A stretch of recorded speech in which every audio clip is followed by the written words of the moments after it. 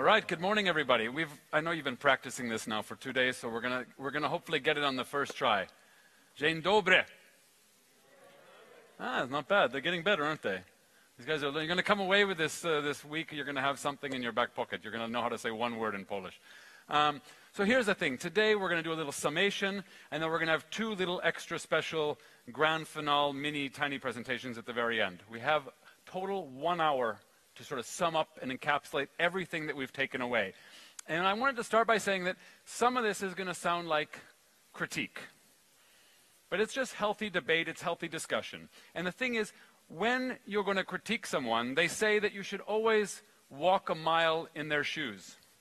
And the reason that you should walk a mile in their shoes is because at that point, you're a mile away and you're in their shoes and they can't follow you. So, I mean, there's a good reason that this expression has been surviving so long over history. But I want you to just keep in mind that we're not critiquing so much as just discussing. So what I want to do is I want to start out by kind of throwing a few questions to the panel that was here yesterday.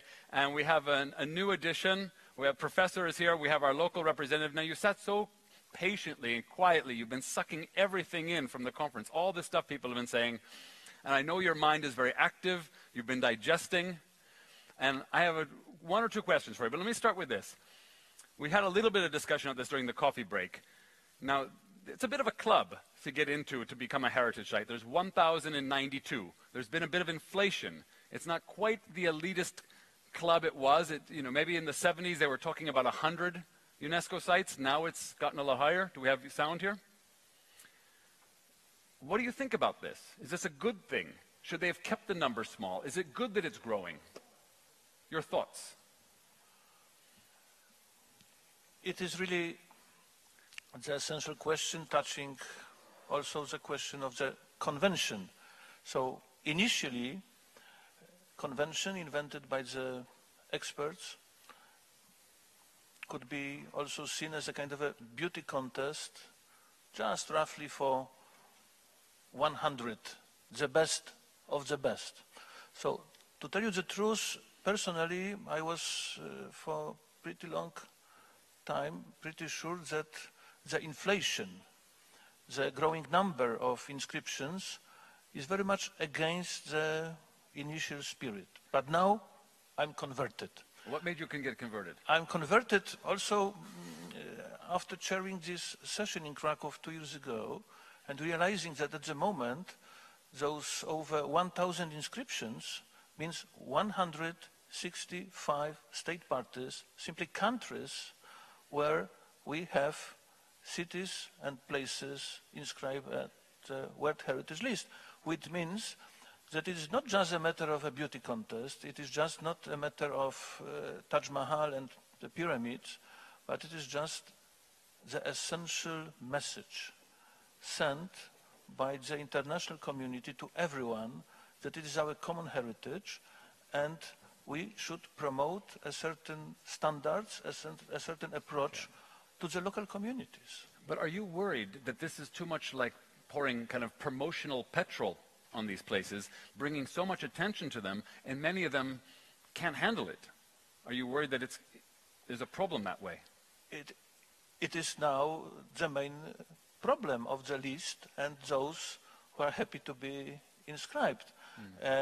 Looking at the evolution of the list, one could simply say that the idea invented by a small group of experts, negotiated by politicians and diplomats, implemented by bureaucrats, exploited by tour operators and hoteliers, finally landed as the responsibilities of local communities. And it is the essence of our meeting here. Sounds like a vicious cocktail. It's become over-tourism or unbalanced tourism. Yes, but I'm happy tourism. that in Krakow, especially yesterday, it was quite clear that the point is on the side of, in this very game at the moment, is on the side of local communities. Cool. I agree. Do you have one more favorite insight from yesterday that you really feel like stuck with you? In German, one could say Schadenfreude, which means that it is not just our Krakowian problem with over-tourism, or as you like, unbalanced tourism. We are learning. Yeah. but of course it is at the moment a global problem, which of course requires such meetings like this. We should simply share our experience. And I'm very much impressed concerning the presentation by the mayor of Dubrovnik. It is really something which is the added value of this very meeting in Krakow. There's a lot of action going on there. They're taking actual steps. No doubt, and the understanding of, on the side of politicians, that it is simply a very difficult game, and the responsibilities and the price for those responsibilities on the side of politicians. Now, I know that as professor, you're used to a 90-minute class. We're going to make 3 sure we minutes, it is much more difficult. We're going to try anyway, to go down the list here. If I pass the exam, I'm silent up to the end. You did brilliantly. And we'll have a chance to all chime in a bit later. Let's jump on to our keynote here, urbanization. Now, a lot of people were listening intently. It's a brilliant theme. And it's hard to kind of condense this. And I was watching the presentation, and I was trying to kind of boil it down.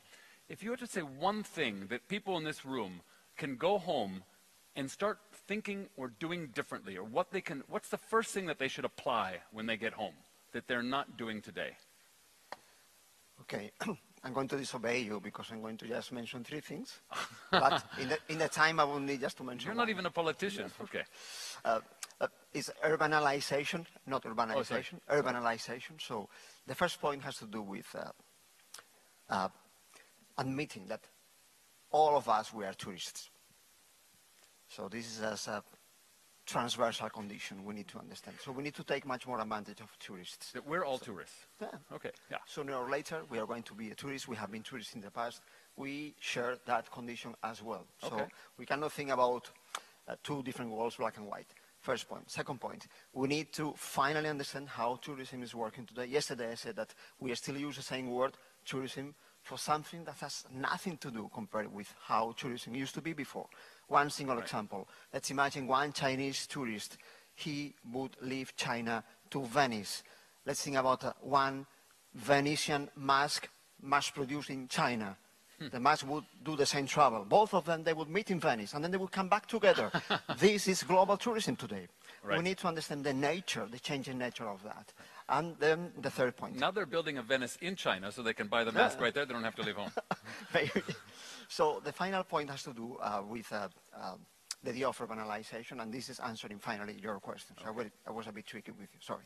So in this world we're living in, we need to understand the potential of tourism for the understanding of places. Let me give you one example. I work in Venice as a visitor professor, so I spent half of the year in there. We were invited to visit as professors. There's 12 people, only 12 people, the San Marco Basilica by night, without electricity. And then we understood with the light of the candles why the cupolas are golden and why in the old times they spent so much time and effort to produce that really tiny little pieces of gold materials on the top, because this atmosphere, once your eyes there get used to the dark with the candles, this invites you to introspection, to reflection, so you feel nice. It's really a completely experience, magnificent experience. No single tourist visiting Venice can enjoy this. Because, not only because they are too much over tourism, but because the management of tourism is changing. So during the day, they don't use candles, they use electricity, but they just turn the focus, the lights on the golden pieces. So the tourists, they can take a picture from the outside. 2 different experiences. Yeah, I let you choose which is the one you would prefer. It's an excellent answer, but it really gets also at the core of what we're going to get, the core of what we're going to get to at the end of the row here with the unbalanced / over tourism, where there's a finite amount of people that can experience something amazing like that. And so what do you allow to dictate how many visitors you have? Do you allow it to be the smallest bottleneck, or do you allow it to be the largest thing, the capacity? Your question is crucial because it has to do with the concept of authenticity. Yes. We were talking about that before. Again, tourism today works with different parameters. Today, tourists Some of them, they can enjoy authentic experiences in authentic places, but some of them, they can experience inauthentic experiences in authentic places and authentic experiences in inauthentic places. Yeah. We need to understand that this is happening. It's a strange thing. I remember being in Bangkok in a completely touristed area. I took one step to a bus stop, one more step onto a local bus, and suddenly I went from only tourists to on a local bus with no air conditioning with only locals. It's not an experience you would necessarily want, but it was extremely authentic. And that's part of the thing, is a lot of the authentic experiences available today don't have the glamour, but they're still there, but we're not, it's tricky. 5 seconds. In any case, I think that tourists, because all of us, we are tourists, we should have the right to choose. Yeah. Let's continue right down the alley, if you can pass the microphone on. We're talking about communicating heritage. And if I was going to say this, of all you had a number of examples, and some from Liverpool. I was going to think, if you think globally for a second, what have you seen during your travels, or even in Liverpool, that you think is the best example of how communicating heritage really, really works? How it permeates across the ages, across ethnicities, and really connects people to place. Have you have one thing that really stands out? I think that the involvement of the public, which is reassuringly been a key issue for most of the presenters here, you know, means that we are trying to democratize heritage. It's gone out of the hands of the professional elite, but it brings dangers with it in going into the hands of the public. How so? And politicians. Well, it brings risks because they're not necessarily trained the way that we are to think. Somebody has to take the responsibility for looking after the heritage. It's not always the public, and it's not always the politicians. That's the true. Politicians are more interested in tourists. But does it have to work a little bit like McDonald's that way? Does it have to kind of be able to work in a mass market way for it to be effective? I don't think so. Except if I'm the person responsible for income coming into a place because there are no jobs doing anything else, for example, like a place like Liverpool, right. Which was, its whole reason for being is now finished. It's a post-industrial city. Right. So British Empire is finished. British industrial primacy is finished. So the reasons for Liverpool's greatness are finished.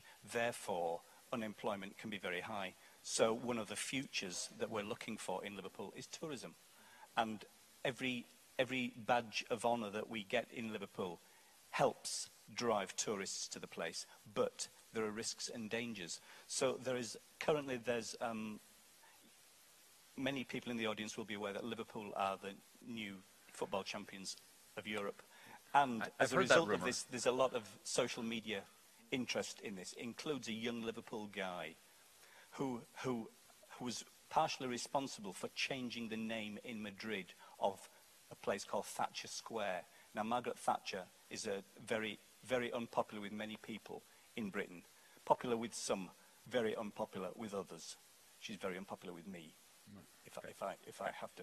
So what the Liverpool fans did when they were in Madrid is that they draped a banner over the Thatcher sign, renaming it Corbyn Square.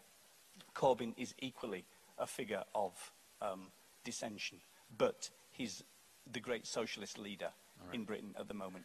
Now, the point is that the young Liverpudlian guy said Liverpool has always been a socialist city, which is untrue. But that's what he thinks. It's up to people like me to correct him, because that's what he thinks. There's nothing wrong with what he thinks, but he is wrong about that. He's factually incorrect. And I think that the more we involve the public in heritage issues, the more we'd run the risk of the lack of authenticity, for example. When I think about communication and tourism and the connection there, what I think of is something that you just described a little bit earlier, which is a city needs to reinvent itself. You talked about Liverpool coming out of this post-industrial period and sort of saying, who are we now? If we're no longer an industrial city, who are we? And a lot of these cities are trying to figure out how to reinvent themselves like Madonna and say, oh, like in Salem, Massachusetts, oh, we hung our hats on this whole witch thing for a long time. Or in Hawaii, they said we had a luau, but we're getting a little tired of that. How do we move on to the next thing? And this continues to be the great communication debate going on in almost every destination. For if we're not the thing that we have our heritage, and we want to evolve and be a modern city, how can we be both? How do we have this dichotomy going on? Do you see that playing out everywhere? Well, I've seen it play out particularly in Liverpool, which has been known to many people as the city of the Beatles. Right. You know, well, but the Beatles have been finished for more than 50 years now. They're a long time ago. People are too young to remember them. They're rediscovering the music, maybe. The music may be timeless, it may not be. Right. But the point is that Liverpool can no longer expect to live off the back of the Beatles. It has to move on. And it's an interesting question, what does it move on to? But tourism will always be there, providing that the built heritage reflects the greatness of when Liverpool was a place that was very different from what it is now. That I think is the point. Doesn't it call to mind Butler's graph, the famous 1980 graph of the professor, and it goes like a bit of a bell curve, and it starts to come down, like tourism gets up, it gets popular, and just before it comes down, if it reinvents itself, it can have another life. And it kind of, so like in India, they go, okay, now we're an Ayurvedic destination. And then they might say, and just as that starts to go down, they say, oh, now we're a kite surf destination. I mean, kind of looking to catch that next wave all the time after 5 or 10 or 15, 20 years. I think this is one of the interesting aspects of the authentic heritage, because once you are a great heritage place, you should always be, providing you look after it carefully. Mm. But unlike, for example, British seaside towns, places like Blackpool used to be very popular with tourists. Who cares anymore? The weather's not good, the facilities are decaying, there's not the money there. So they've now plateaued, they've moved well on, but they didn't really have the fixed heritage. They didn't have the backstory, I don't think. Okay. We're going to move on down and hit the over tour. Well, let's go with that word for a second. And the first quote that comes to mind is a famous one by Paul Thoreau, that as soon as a place gets a reputation for being paradise, it goes straight to hell. And if we use this, that over-tourism is here, and then we say, therefore, there must be then tourism, and there must be under-tourism.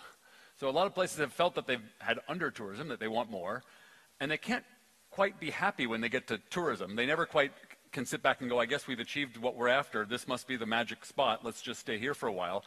And they just kind of keep wanting more, and then suddenly they hit over-tourism, if we want to use that analogy, or unbalanced. Who's doing it? Who's saying, okay, we can't, as a city here, I'm going to say, this is probably across the board, there's no city in the world that can handle 100 million visitors a day, or even in a year. So then the question is, how many can you handle? What's the magic number? And what defines that number? Is it the bottleneck? Is it the airport? Like, who's doing something about this and doing it well? That's a blooming difficult question. Because I also don't know of places that do everything well. I know cities that do parts of it very good. I mean, we saw Dubrovnik. It's very interesting what's going on there, and really good. I know that Bruges, as far as the amount of visitors it gets, and the smallness of the site, it's amazing. They are doing amazingly well. They just get so many people that it even there again becomes an issue. And I think the key problem here is at the moment that this growth paradigm, like we need growth, and what we're missing is this vision of like, yeah, maybe we need to not have continuous growth and just have, well, the popular term, quality over quantity, define both, but I think that's where we need to go, the vision, like let's work together with other people. Speaking to some people today, and how many people working at a heritage sites or heritage managers have a background in, for example, tourism? Very few. They're basically architects, restaurateurs, blah, blah, blah. How many people in tourism know heritage? Very few. How many people in policy know both? Very few. So it becomes a bit difficult then to create a united vision of saying, like, yeah, this is enough. And then the underlying thing that everybody still hears is like, we need growth, growth, growth. So that's where it goes to. If you ask me, like, give an example of places where things are going well, then I would say the places that are doing well are the places that dare to take a risk. We need to do unpopular things, and we may need to do degrowth. I think Dubrovnik said it very clearly. We are taking a risk here. This might lead to the mayor not being re-elected. In Bruges, same thing. The mayor took a lot of unpopular decisions or seemingly unpopular decisions that he felt were necessary for the city. He was not re-elected. So there are things there that are going well, but we need that. So, but maybe it's like a mindset. So like if someone builds a brand new, beautiful golf course, they still know it's 4 people starting every 15 minutes, and they've built it knowing there's going to be a finite amount of people per day they can push through. If you build a new movie theater, there's only so many seats. You've built a capitalist venture, but you know there's a ceiling to it. Don't we, as a destination, as a city, need to just get into our heads, there's a level. I mean, we could take in 100 million at a brand new airport, but they'd clog up the streets. We'd chase away the locals. Yep. That there's like that we've got to somehow figure out some way to start measuring it. No one's ever going to agree on it. Yep. But put down something and try to start aiming towards that. Is that absolutely agree. We need indicators that basically highlight more about like what are levels of acceptable change in places. The problem is cities are open systems, have always been. So there's a lot of sentiment saying, oh, no, we can't lock up cities. And in a lot of places, it's physically impossible to lock them up, like gates, etc. Yeah, it won't work. So we need to think about alternative ways of, well, first of all, measuring what we see as acceptable, and that will require a lot of discussion. I mean, I know these discussions in Amsterdam have been taking place for over 5 years now, and it's still ongoing. It's just very difficult. But there are possibilities. I mean, we're talking about smartness all of the time. And at the moment, what I see in cities when we mention smart, it's apps. We build an app for 20,000 different things. And what do we do with them? What do we use them for? We should start also looking at like the possibilities of these new technologies to think further and think creatively. Like we were talking about it yesterday, linking up all destinations in a city and public transport providers and hotels, etc., in one card, band, whatever we have by that time, to get insights into where people are traveling and how. I know within Europe, legislatory, that's very difficult. Privacy laws are luckily very good here. But there are possibilities. And I think cities need to take chances here and risks. Because if cities don't do it, I can guarantee you within 10 or 15 years, Google, Facebook, Apple, Lord knows who's the next one, will do this kind of thing. And they'll do it in a way, like Airbnb has done, create an incredibly good product that runs ahead of the legislatory frameworks, and then you're paying catch-up. And then you create a service that is so good for both visitors and probably also residents, because it's nicely monitored. But then all that data and all that knowledge goes to an individual company. Is that what we want? So it's kind of like creating a utility. It's almost like letting Google or Airbnb come in and put up your electricity grid or your water grid and having all the data and all the control of that. And we're saying, hey, maybe we as a city should put in our own tourism digital infrastructure, own it, own the data, get out ahead of it, and not just wait for some giant company to come in and kind of own us and then have to fight them in court all the time to get our own data and our own control. That's basically what... Yeah. That's what you're saying. But the other thing is, how do you fight the bottom feeders? When you have tour buses and you have cruise ships, there's always someone selling these cheap refrigerator magnets and schlocky T-shirts, and they're making money off of it. And the city as a whole could probably make a lot more money if it went a little bit higher scale and got rid of that kind of stuff, put that to the side, and focused on the higher spending overnight guests wanting a nicer experience. But these guys are going to put up a fight. How do you fight the refrigerator magnet sellers? Well, the refrigerator magnet sellers also have a place in the city. It's a balance, finding the balance between how many of them are there and the higher paying tourists. If you have a city with only, might not be the most popular thing to say here, cultural tourists, they're boring. You want diversity in the people living there and the people visiting. It's diversity. That makes, I think, cities nice. So there's a room for the magnet sellers, but you need a legislatory framework within the city that says no, and that is enforced, and regulation is enforced. Same with cruise ships. Yeah. Talk to other things. The city is the product. Yeah. That's the position of power, I'd say.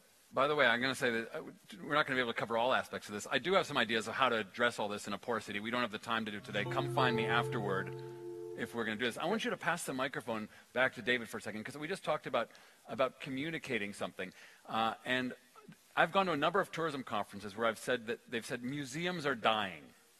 We need to bring them back to life. And there have been some interesting ideas where they've actually bringing in almost like comedians who are doing funny tours, fast-paced tours of museums, doing them at night by candlelight, like you're suggesting, an unusual kind of tour. Is there ways that you've seen from the museum side to the same kind of techniques that they've used to bring back that communication and connect people with the museum, to enliven it, that they could do with an entire city or a heritage site? I think, well, I would disagree that museums are dying. Museums are not the same as they used to be, that's for sure. But I meant that they're just losing visitors in a lot of places. Because they refuse to abide by the old definitions, and that is probably, there's probably a lesson there. Just to say, I just want to say that in a number of museums, they've been going down in attendance. That's what I meant by dying. And not all museums, but just... They're growing hugely in some places, if they're becoming more relevant to modern society, for example. Good point. I paraphrase. But my colleague used a very interesting word there, which is the word power. Power and politics. Who's in control of World Heritage Sites? The heritage professionals used to think it was them, but it is no longer. If that was ever true, it's not true anymore. Okay. The power is in the hand of the politicians. The politicians are representatives of the people who live there. This is what we've got to remember. I'm absolutely not against this. I'm not arguing against it. I merely observe that this is okay. What I think is happening. Okay. So who is making these decisions about cities, and where do the politicians want them to go? Well, the politicians, generally speaking, need to be elected or selected, reselected, re-elected. And okay. They have a constituency out there. They need to communicate with the constituency. The media, I think, are important in this because, for example, I think some of the debates about heritage, whether it's Dubrovnik or Liverpool or anywhere else, is very low caliber. Okay. The discussions are not good enough, and it's kind of the responsibility of all of us who are interested in looking after the heritage and making sure that it matches up with what politicians want to do, which is to create wealth in places. I think this is the big challenge for heritage professionals nowadays. Okay. Is to acknowledge that we're no longer in control, and it's to help and advise people who are responsible okay. for making sure that a place has a future. Good and point. Future is a word that has kept coming up, particularly in the presentations, I have to say, this morning. Yeah. So although there was a lot of great news, you know, my city is a wonderful city, well, we could all argue that. Nonetheless, the word the future was used a lot by a lot of the presenters. Let me do this. If you could pass this down. The professor has written an entire book while we've been sitting here. I know you've got ideas going in your head. Did you have a question you wanted to ask or a point you wanted to make? Because I see you've just been taking notes ferociously during the last 10 minutes here. See, I'm taking notes because I'm obliged finally to summarize the whole session. But great. Nevertheless, I think that what's coming out from our discussions is that we shall simply go further on. It is not just a matter of so-called management plan, right. Which is simply a part of UNESCO system. We shall start to think about management systems. And if so, those management systems, it should be the responsibility of the mayors, municipalities, right. and local communities, and it is at the conclusion. Right. I think in Peter de Bruijn with the UNESCO toolkit, I haven't looked into that myself, but that seems like it's some of those kind of mechanisms for management. Before we go any further, we want to throw this out to the audience. We just have something, if you could get on your phones, if we could make this active on my screen here, whatever's on my laptop out here. Could you go on to slido.com, throw in that number, and it's going to allow you to vote. I thought we'd just do a few little things. So slido.com, 9499. If everyone can then vote with your phones, and we'll get some interesting answers to some questions here. You guys, the panel, can do it as well if you don't mind taking out your phones, if you brought them with you up on stage. Does everyone have that? Slido.com. I'm going to go out of this. You're going to be able to see how this thing works, hopefully. I'm showing you behind the scenes. Let's go to this first question right here. I'm going to Slido.com, 9499. 9499.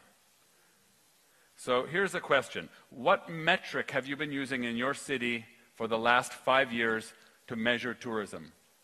Number of visitors, overnights, revenue, or profit? Again, Slido.com, 9499. First question. Okay, interesting. The results are coming in with 19 participants. You guys can see it on the screen here? Interesting. Here we go. The voting is coming in. It's interesting that overnights is becoming such a big part because so many are cruise ship and tour visitors as well. But this has been popular. I don't want to influence the decision while it's coming in. Is this what you expected? Anything, any surprises from the panel, or is this what you saw coming? Francesc? Is this about what you... See the traditional indicators we normally use. This is the traditional indicators we normally use. Right. So, I mean, we need to innovate a lot. Okay, now I'm going to make a pitch, and then I'm going to ask you another question again. So one of the things that's happening as well is that if we sort of think of this like a business, if you had the same amount of visitors, and you could, if you wanted, make more money with one group, would you want, or let's just say this, if you could have a few less visitors, but make a lot more money, would that be more interesting as a city? To make more money. So in which case, if you say yes, that means you're in it for the money. You're in tourism not because you like tourists so much, but you're in it because you like the revenue from it, or the profits from it. And if we also factor in that tourists, you know, they have costs. You have to clean up the street, we have electricity, we have water, there's leakages. 25% goes right to the Netherlands in Booking.com. 15, 16, 17% goes directly to Hilton or whatever other hotel corporate headquarters, never enters your local destination. So if we're not thinking like a business and looking at profit, we're not doing a very good job at running this like a business. So then the next question is, having just made that pitch, let me ask the question again. Here's the next question, if you could vote. What metric should you be using more in the future? I kind of rigged the election a little bit, but I mean, do you think there's a smarter metric that we should be using? Should we still be looking at visitors? What should we be doing? Because I think this is something that seems to be changing in the tourism world as I go out there. It's a pretty interesting change. You guys see this on the panel here. Cole, what do you think of this? Does this seem like it's... It seems like you can use the microphone, it's working. Is it? Okay, it is. It seems like a step towards a more interesting metric. I mean, yeah, there's a slight worry like what's revenue when there's still a lot of leakages, but fair enough. There is, of course, these still are all, the two bottom ones are still economic indicators, so you might want to find another indicator that is a little bit more all-encompassing even. But I find it interesting to see that a 1 minute pitch can change people's perceptions if they were not already changed for the future before. So if we go here, we see here we had up to 43% saying revenue. Let's go to the next one. Here's the next question here. Let's activate this poll right here. We talked a bit before, some people were showing in the island of Visby and other places these little signs showing you to wear proper clothing, not to eat ice cream out on the main square, and other things that help the tourists be better behaved tourists. What's the best way to do that? Should we just be putting up these signs? Is that enough? Should we have like in-flight videos and we ask the guides to please tell their tour groups to please do this? Should we have penalties where we actually, when they step off the cruise ship, maybe you have someone from the city there that says, I'm sorry, you're so welcome in our city, but you're not going to be able to come in wearing that bikini. Please put something else on, and then you're very welcome to come in our city. Or we'll be fining you 25 euros or whatever. Because I see a lot of the signs, I see some education out there, and I see very few penalties for people doing these things. It's starting to happen a little bit more and more, but it's interesting to see this survey. Very interesting. Look at this. Professor, what do you think? Is that what you expected? Education, no doubt. Education. I just want to throw this stuff out there. And now what I want to do is just sort of get you guys involved to see what you are thinking, each other is thinking about these things. Let's do this. We can turn off the screen now. Hello? Can we turn off this? We can turn off this screen. I wanted to just throw out some questions that give you guys a chance to kind of ask questions to the panel, to me, any of your observations of what you've tried, and any of the things we've talked about, whether it's compliance, limiting visitors in some way. I mean, there are places doing it. The island of Fernando de Noronha off the coast of Brazil allows 460 visitors per day. The Wave, this is the beautiful red rock formation in Utah, allows 20 people per day. Seeing the gorillas, there's a limit. Going to the Harry Potter studio tour, there's a limit. A lot of individual places are doing limits, but as a city, is anyone doing anything interesting? We have some microphones, I think, are out roving. Where are microphones? Right here and here. Put your hand up if you have something. Anyone have a comment or a question? They want to make some observation of someone they've seen doing it well somewhere. Anybody? Has anyone seen any examples of carrying capacity? Let me ask you this. Let's do this. Does anyone have their hand up? I can't see any hands. Here we have one right here. Okay, I'm from Granada. I'm Gracia. Granada, yeah. Yes, in 1986, the Alhambra, thinking about the over-tourism, and start with their capacity. It was 10,500 every day. Now it's 8,500. Okay. And why did you go down? Why did you go down those 2,000? Because it was too much. Okay. So too many people. Yeah, you're tweaking it as it goes. Yes. Okay. So the thing is, all the industry says that's awful. No many people comes again to Granada, and the results are completely the same. Completely the other side. Opposite. One second. How many did you have before you limited it to 10,000? Yes, 2,500,000. Wait. You went from, every year. Okay, down to how many per year? Just so we're comparing. 2,500,000. 2,500,000 per year. Tourists per year. In 1986. Okay, and then you went down to. Yes, and now we have 3 million. After that. But the industry is growing because we had only 5,000 beds in 1986, and now we have 20,000 beds plus Airbnb, what we don't really know. You lost me though. So you said in Alhambra, yes, you went down. Yes. And you went down, you started at 10,000 and you went down to 8,000. We have nearly the same figures. But what did you have before? What did you have in there before you made it 10,000? What was it before that? You're saying per day? Per day. How many was it per day before it was 10,000? We didn't know. You didn't know, okay. We just sell tickets, all the people who comes to the door. So you put in 10,000, you decided that didn't work, you tweaked it down to 8,000 something. Okay. That's right. And everyone thought it was going to go down, but instead... But the industry is growing up. Despite that. Yes, and the thing is, we have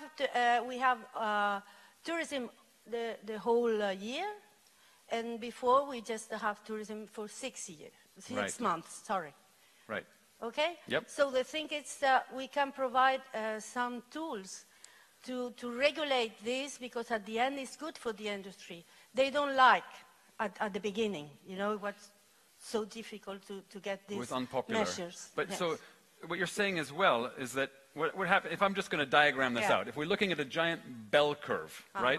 And this is the peak season in the summer when all the tourists come. If you make it unlimited capacity, everyone goes in the summer, it becomes a very steep curve. Yes. But if you cap it, it actually pushes it down, makes it more exclusive, and you get people more year-round because they can't book then, so they book on the shoulder season, then the off-season, and that you find you have a total, as I understand correctly, more capacity at this lower level year-round than having this kind of crazy graph. Is that, yes, that's what happened to us, yes, wow. That's right. Interesting. That's a great case study right there.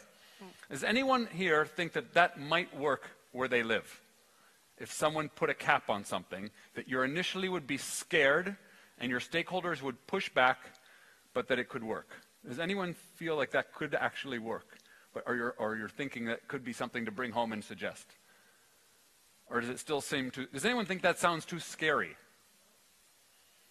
It sounds like a good idea? Does that give you some confidence to try it when you hear this story? Go ahead. You can wrap. Hello. Yeah, I think it's a very good idea to make a limit, and I think it should work. I could bring it to my city. I'm from Bruges, so I think this works very well. You don't have to be scared. The stakeholders are always against. I think in my city, for example, a week or two ago only, the Hotel League phoned to the cabinet of the mayor, and they said, we have to talk to you immediately. It's very, very urgent. And they came. He said, oh my God, what's happening?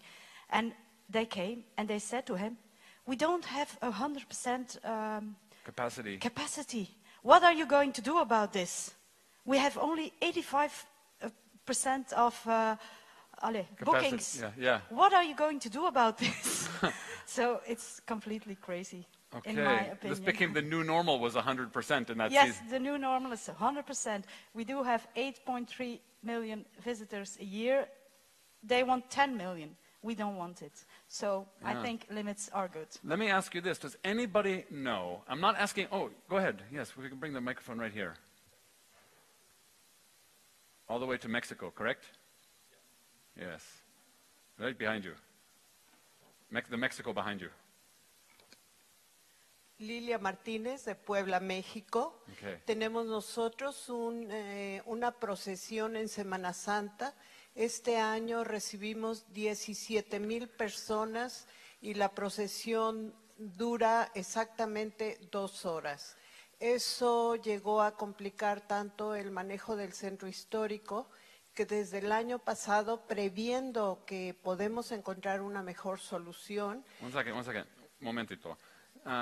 So 17,000, just to kind of quick translate, about 17,000 visitors in just coming for a day visit for 2 hours. Do I understand correctly? No me dieron Más la o menos. traducción. Hace 10,000 personas en 2 horas. Sí. ¿Sí? Okay, I understood correctly. 17,000. Yeah, 17,000 people just in 2 hours for a quick visit. Yes, continue. 17,000. Continúa, por favor. Lo que se hizo ya desde el año pasado es hacer una procesión el día Jueves Santo y ya llegaron 4,000 personas. Quiere decir que se está equilibrando con otra procesión para no tener tanta gente el Viernes Santo. Y a partir de este año se hace una tercera procesión de 2,000 personas en Jueves de Corpus. Se llama Turismo Religioso en Puebla y eso ha mejorado el manejo del centro histórico, patrimonio que tenemos 391 manzanas, pero era ya imposible tener solo en 2 horas 17,000 personas. Entonces ya se hicieron un via crucis y una segunda procesión. Okay.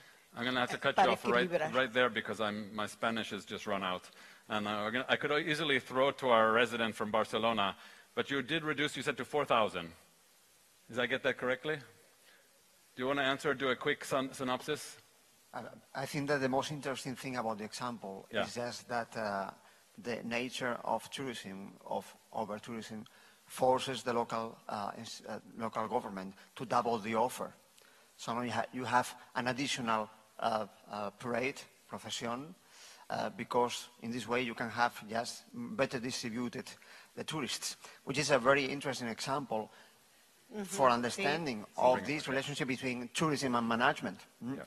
Because the, let's say, authentic thing would be just having just one parade. Yes, I'm bringing a parade. So we need to understand these relationships and how management is important. By the way, let me just take advantage of the microphone.